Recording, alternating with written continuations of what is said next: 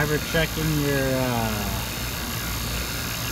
setup to see if it's leaking, put it on a cylinder and check the leak rate.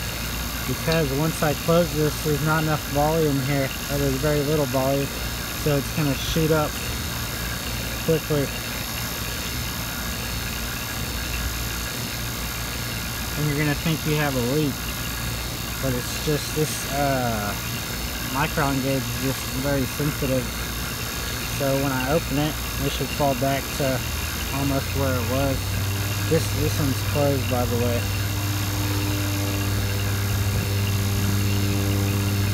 So you're just concerned about leak rate. So you can test it, don't test it at the pump because there's not enough volume. Put it on a tank.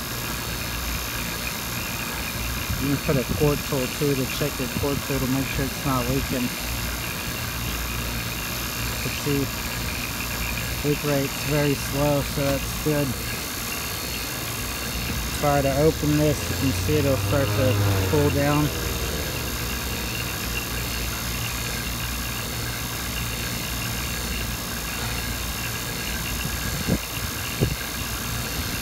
I'll go ahead and close it.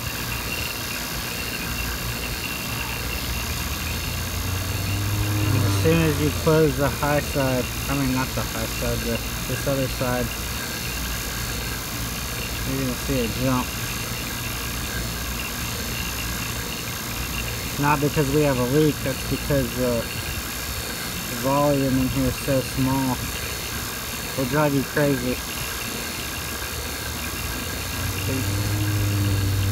Now it's reading the tank and getting a better leak rate.